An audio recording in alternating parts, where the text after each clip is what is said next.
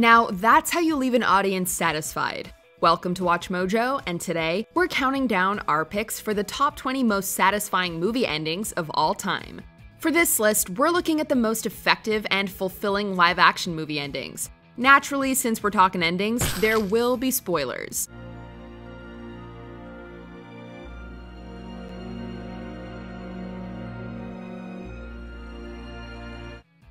Number 20. The Dance, Avengers Endgame. Captain America has the most tragic love life in all of the Marvel Cinematic Universe. 8 o'clock on the dot. Don't you dare be late. Understood? You know, I still don't know how to dance. Separated from Peggy Carter after he goes under the ice, Steve Rogers misses out on not only decades of history, but also the life that they would have shared.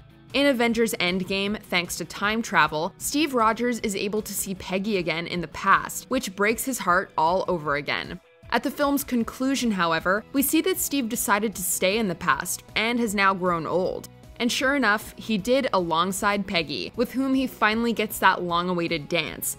After years of waiting, it felt like a perfect ending to both Avengers Endgame and his story.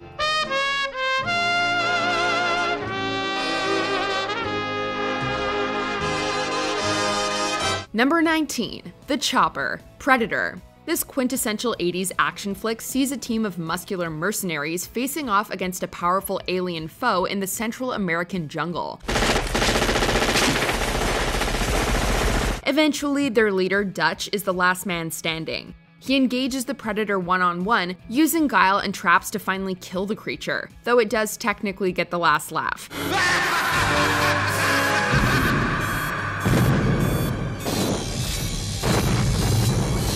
Action heroes always go up against absurd odds, but rarely has a victory been quite so hard fought. When Anna and Phillips pick him up and they fly off, you just can't help but smile. It's just such a relief that Dutch managed to get to the chopper, especially when so many of his friends didn't. Get to the chopper! Number 18. Chris is Hired, The Pursuit of Happiness. Chris Gardner has a rough go of things throughout this film. I've been pulling double shifts for 4 months now, Chris. His marriage falls apart, he loses his apartment, and he and his son are ultimately left homeless. Nevertheless, Chris persists and works hard in an unpaid internship, even as life continues to throw hardships his way. All of Chris's hard work pays off though, as in the final scene, he gets the job at the firm, securing a future for himself and his son. Tomorrow's going to be your first day. If you'd like to work here as a broker. Would you like that, Chris? Yes, sir. There were few dry eyes in the audience during this scene, as Chris achieved long overdue success. This film isn't an easy watch, but the emotional payoff is massive. Number 17. Don't You Forget About Me, The Breakfast Club. This teen film follows a group of high school students in detention. Can't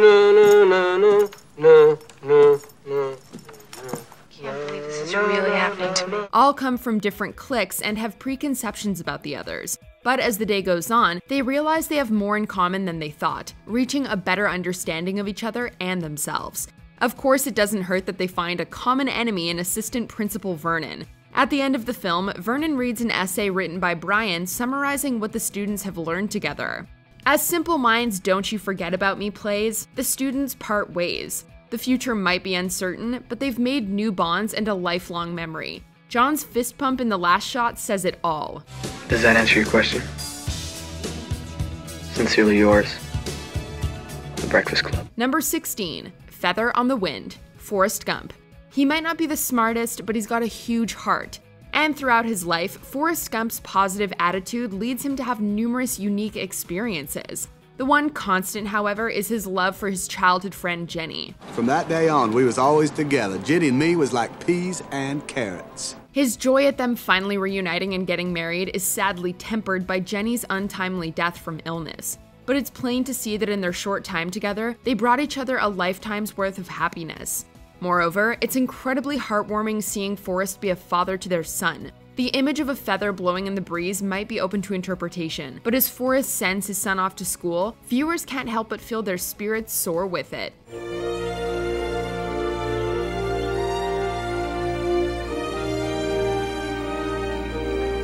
Number 15. Dynamite Unleashed, Django Unchained. A revisionist Western focused on the title character's quest to rescue his wife from slavery, Django Unchained builds to the moment beautifully. Hey, little troublemaker. Just as Django and Schultz's initial attempt to rescue Broomhilda looks poised to succeed, it all goes horribly, horribly wrong. Schultz is killed, Django is tortured and sold to a mining company. Things look bleak. However, Django manages to outwit his captors and fight his way to freedom. Returning to the plantation with dynamite, he blows the whole thing to smithereens, then rides off with his wife. Satisfaction and style. What more could you ask for? Hey, little troublemaker. Hey, big troublemaker. Number 14, A Friend for Dinner, The Silence of the Lambs. One of the most frightening thrillers ever made, The Silence of the Lambs has two related story arcs: Clarice Starling's pursuit of serial killer Buffalo Bill and her interactions with Dr. Hannibal Lecter. I'm offering you a psychological profile of Buffalo Bill based on the case evidence. Clarice is able to capture Buffalo Bill after enduring one of the most harrowing suspense sequences in cinema. Meanwhile, Lecter manages to escape his bonds and calls to congratulate Agent Starling on her victory, ominously telling her that he's having an old friend for dinner. I do wish we could chat longer, but I'm having an old friend for dinner. Unlike Clarice, viewers can see that he's eyeing the psychiatrist who was in charge of him while he was imprisoned. It's an ending that leaves audiences happy about Clarice's success and also intrigued by the prospect of Dr. Lecter being at large. Number 13, Where Is My Mind? Fight Club. What begins as an excuse for men to beat the crap out of each other eventually turns into something even darker. She knows too much. I think we're gonna have to talk about how this might compromise our goals. Tyler Durden leads the unnamed narrator and their gang into becoming domestic terrorists. Perhaps more disturbing, at least for the narrator, is the fact that Tyler is actually the other half of his fractured psyche. It all comes to a head when the narrator, armed with this knowledge, shoots himself in the mouth, effectively killing Tyler. Then, looking out over the horizon with his romantic interest Marla, they watch the city explode. It's terrifying and mesmerizing all at once. Plus, the song choice is amazing. You met me at a very strange time in my life. Number 12, You Already Have, Star Wars Episode 6, Return of the Jedi. The finale of the original Star Wars trilogy sees multiple battles play out simultaneously.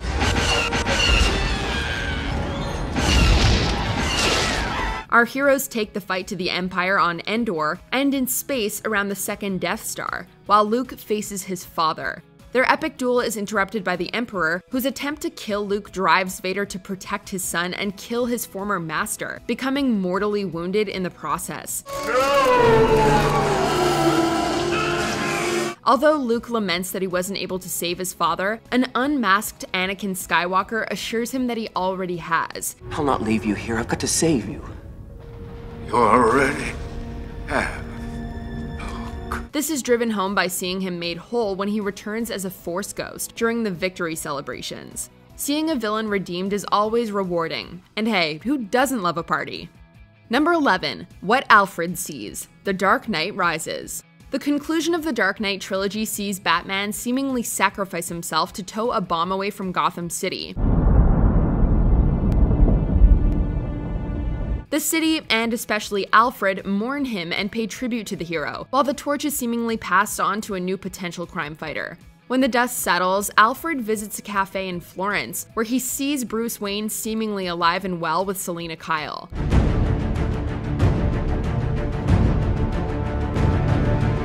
To be fair, this could very well just be in Alfred's imagination. The butler actually described just such a fantasy to Bruce earlier in the film. I had this fantasy that I would look across the tables and I'd see you there with a wife. And considering the end of Inception, we wouldn't put it past director Christopher Nolan. Regardless, it's still gratifying to see the hero who sacrificed so much get a happy ending. Number 10, Truman Escapes, The Truman Show. Oh, and in case I don't see you, good afternoon, good evening, and good night. Truman Burbank's entire life is a carefully controlled TV show. His gradual realization of that fact leads him to try and leave the town he's lived in all his life, eventually setting sail across the ocean despite a fear of water. After crashing into the edge of the world, Truman discovers a door leading outside. As he prepares to leave, his show's creator and director begs him to stay. However, Truman has had enough, and his only response is to deliver his catchphrase, bow to the camera, and walk out the door. In case I don't see ya. Good afternoon, good evening, and good night. Yeah. As pleasant as Truman's surroundings were, he was a prisoner all his life for the entertainment of others, so his escape feels extremely rewarding. Number 9. Maximus wins. Gladiator. A former Roman general, Maximus is forced into slavery after his wife and son are murdered. Becoming a gladiator, Maximus works his way up to the Colosseum. By making a name for himself and winning over the people, he eventually gets the opportunity to face the man who betrayed him, the Emperor Commodus, in single combat. Do you think I'm afraid? I think you've been afraid all your life. Despite Commodus cheating by stabbing him beforehand, Maximus manages to defeat his foe and win. Although he dies soon afterwards, it's a glorious death, and one that reunites him with his family at last. But after all that Maximus has endured, it's fulfilling to witness our hero not only get justice, but also peace and happiness in the afterlife. Number 8. Hunting for happiness. Good Will Hunting. Will Hunting is a talented genius, but his personal and professional lives suffer because he consistently sabotages himself. You know what the best part of my day is? For about 10 seconds from when I pull up to the curb when I get to your door. Because I think maybe I'll get up there and I'll knock on the door and you won't be there. Afraid of failure, he pushes people and opportunities away. This includes jobs and his girlfriend Skylar, who asks him to move to California with her. After unearthing some personal trauma and dealing with it, Will rejects many of the job offers he's received. However, this time it's because he's going in pursuit of Skylar and happiness, instead of running from potential pain. If the professor calls about that job, just tell him, sorry. I had to go see about a girl. Will. While it's bittersweet for the friends he leaves behind, we can't help but be happy that Will is finally going after what he wants. Number 7. Neo flies away. The Matrix. The climax of this cyberpunk action blockbuster sees Neo attempting to leave the Matrix after saving his mentor. Mr. Wizard, get me the hell out of here!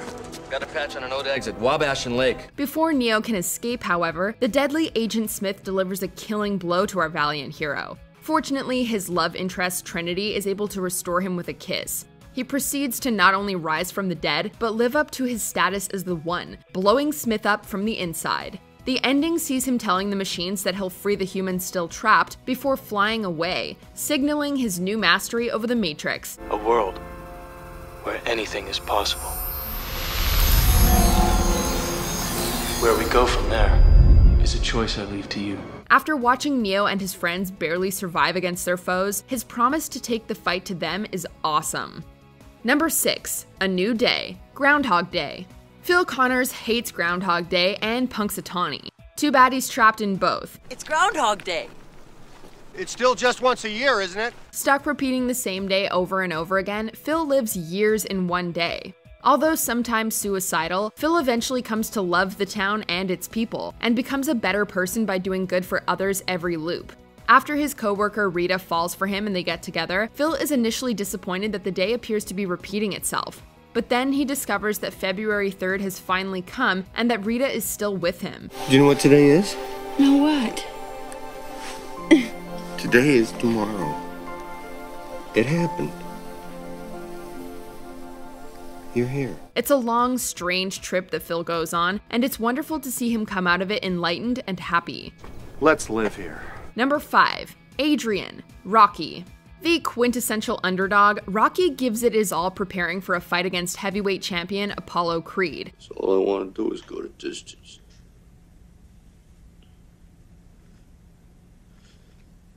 Nobody's ever gone the distance with Creed. While he doesn't think he can win, he still tells his girlfriend Adrian that he wants to go the distance. And indeed he does. Rocky's bout with Creed is one for the ages. Rocky survives for 15 rounds against the more experienced fighter and endures a lot of punishment along the way. The fight ultimately ends without a knockout, but Creed is declared the victor by split decision. For Rocky though, it doesn't matter. Sometimes it's not about winning or losing, but proving yourself, and Rocky showed us all how. He declares his love for Adrian, and she for him, and the world cheers. Adrian!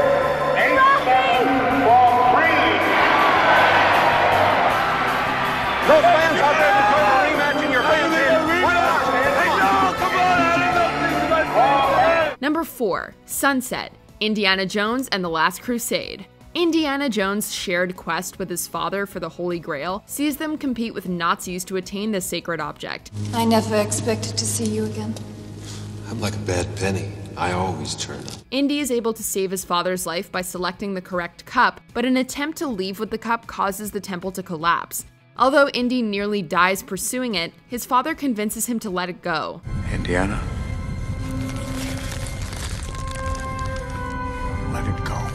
Dr. Jones chooses wisely and decides that life is more important. Along with their companions, they make it out, and after some banter, ride off into the sunset for more adventures. Literally. After you, Junior. Yes, sir.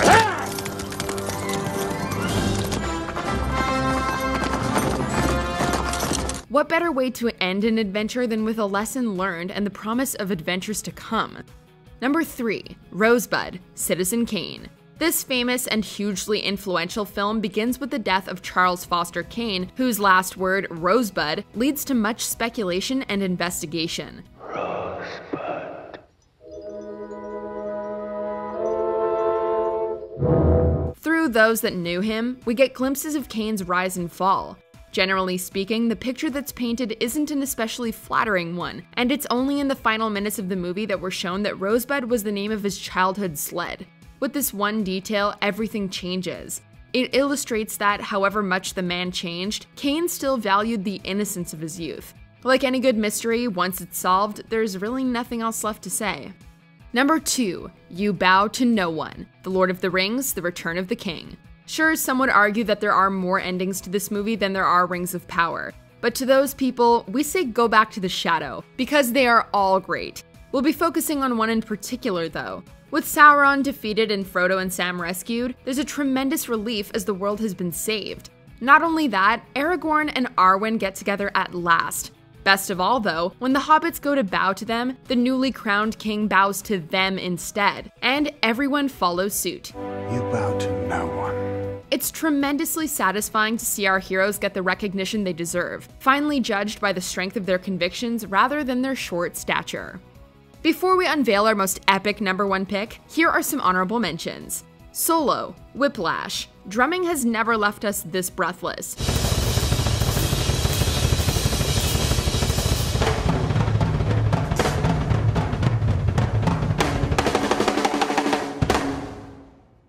Okay, Eternal Sunshine of the Spotless Mind. Some things are worth a little pain. And I'll get bored with you and feel trapped because that's what happens with me. Okay.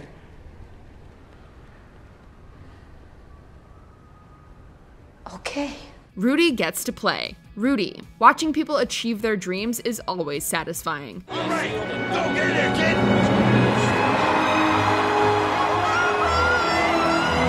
One Last Ride. Furious 7. A beautiful tribute to the late Paul Walker. I used to say I lived my life a quarter mile at a time. And I think that's why we were brothers. Because you did too. So make it a good one. Back to the Future Part 3. Great life advice and a flying train. What's not to love? Where you going now? Back to the future? Nope. Already been there. Before we continue, be sure to subscribe to our channel and ring the bell to get notified about our latest videos. You have the option to be notified for occasional videos or all of them. If you're on your phone, make sure you go into your settings and switch on notifications. Number 1. Reunion, The Shawshank Redemption. I hereby order you to serve 2 life sentences back to back. Andy Dufresne has a rough go of it in prison for a crime he didn't commit. However, his stay there is made easier by his friendship with fellow inmate Red. One night, Andy enacts a daring and successful breakout attempt, leaving for Mexico. Meanwhile, Red has to wait to be paroled. But Andy left behind money and a note instructing Red to come find him at a place they once discussed. Although the escape in itself is among the most cathartic moments in all of cinema, seeing these two friends reunite on a beach is pretty dang heartwarming too. I hope the Pacific is as blue as it has been in my dreams. I hope. And that is how you end a movie. Do you agree with our picks? Check out this other recent clip from WatchMojo, and be sure to subscribe and ring the bell to be notified about our latest videos.